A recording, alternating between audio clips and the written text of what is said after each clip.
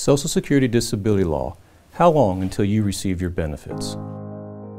In this video, I'm going to talk with you about Social Security disability law. Sometimes Social Security will make decisions that aren't always in your favor, and you may need a licensed attorney who focuses on disability law that can help you and guide you through this complicated system.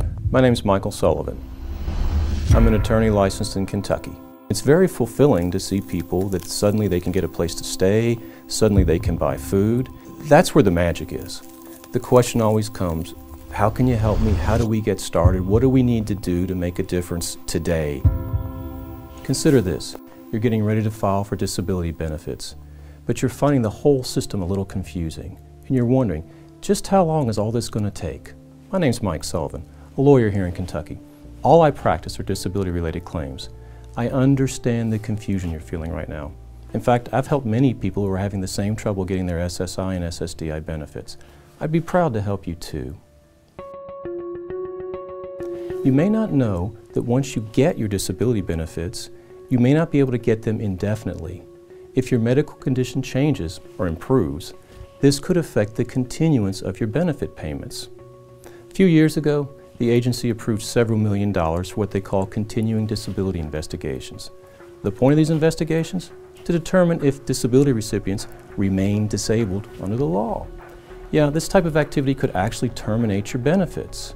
It's very important you pay attention to the SSA mail about this topic. In a reinvestigation case, the burden of proof is now on the agency.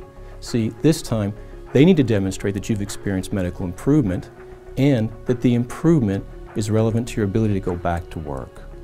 You see, these cases can get complex, and in my own experience, they can actually be harder to win than the initial award of benefits. For example, cancers. They can be life-changing. If you've been a victim of cancer, you know once you've had chemo and radiation, once the treatments end, a few weeks later, the harsh side effects tend to subside. Now, Social Security may ignore the long-term effects of these treatments and somehow conclude, since you're not throwing up every day, you can now suddenly go back to work. The point here, stay on top of all the paperwork, read the Social Security mail immediately, don't put it on the shelf, don't throw it in a drawer. You need to be aware of what you need to do to preserve your benefits so that they continue while the appeal is going on.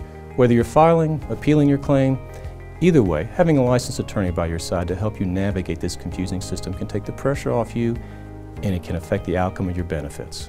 Call me when you need help.